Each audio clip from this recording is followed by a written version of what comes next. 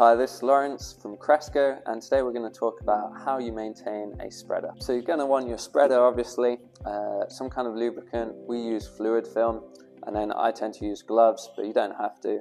And lastly, we have a pump, so you can check the pressure and pump it up or decrease the pressure as you like. So the first thing you're going to want to do is check your tire pressure. All you need to do is give it a squeeze and make sure that both are pumped up to the same pressure.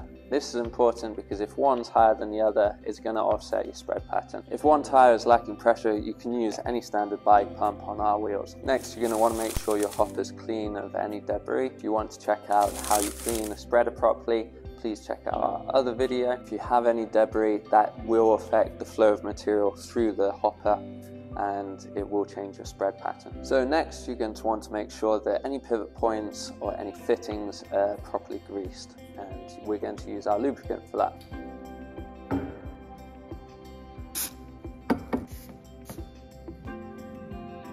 Probably best to just wipe the hopper down and try and coat as much of the metal in the grease as possible. Obviously make sure that your rag is throwawayable, if that's a word.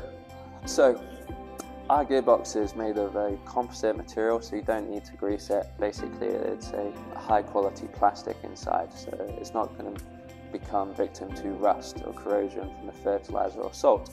But if you have a different spreader, if unfortunately you have a different spreader, you will want to either take out the outer casing of the gearbox and spray inside, because there will be a metal gearbox in there which will rust down really quickly. That's how you maintain a lawn spreader.